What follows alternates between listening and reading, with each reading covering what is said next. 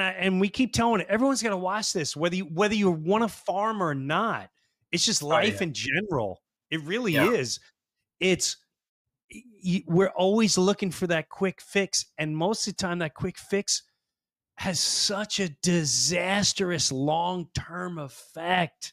But this is what's drilled in us every day. But instead of dwelling on that, we were just talking about before you came on here, the beauty of possibly the future of what you're showing, I think has so much potential to change human nature across the world. I'm not just saying that. I don't need to say that. You don't need to be here. But that's to me is the most. I told Margot, the producer, I was a zombie for a week and a half. I was just, have you seen this movie? What do you love about it? I went, no, you don't understand. It brings you back to everything's existence. And I can't reiterate that enough. So thanks for saying that. You put it out there. I'm just acknowledging. It's in you. It's in you. It's inside you. And I think that's what it is. So like, your gut microbiome is a fractal representation of my farm.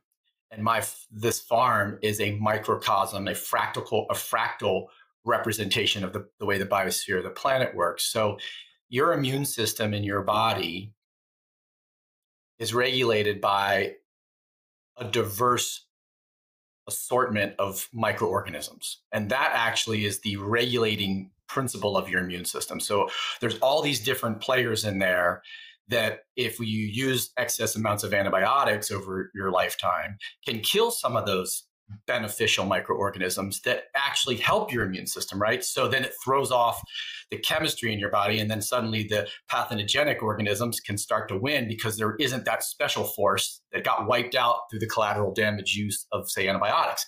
It's the same with land, with a farm. And the entire regulating principle of the immune system of our planet is not just the soil system, which is only 12 inches. It's all the living creatures above that.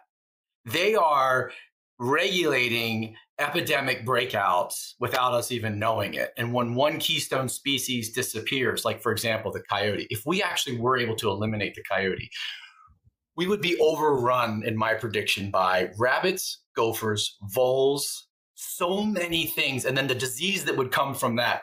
We've been trying to extinguish and kill coyotes for over 2 centuries. We kill 500,000. And this isn't like don't kill coyotes campaign. I'm just saying these are the consequences. I'm not trying to be righteous. Here are the facts. Correct. We kill 500,000 coyotes a year. And for some reason, all that's done, because this creature is so incredibly prolific, all it's done is force them to spread throughout the country. And it even increases pack sizes as we kill them. And thank God, because there's something that they're doing to regulate the whole system.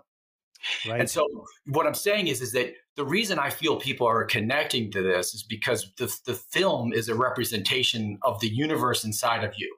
Literally the scientific version of the universe inside of you existing on the outside in the microcosm of a farm that is the microcosm of the way the planet works as well. So it's this thread of connection that is like imprinted within you and reminds you that you are alive. Wow.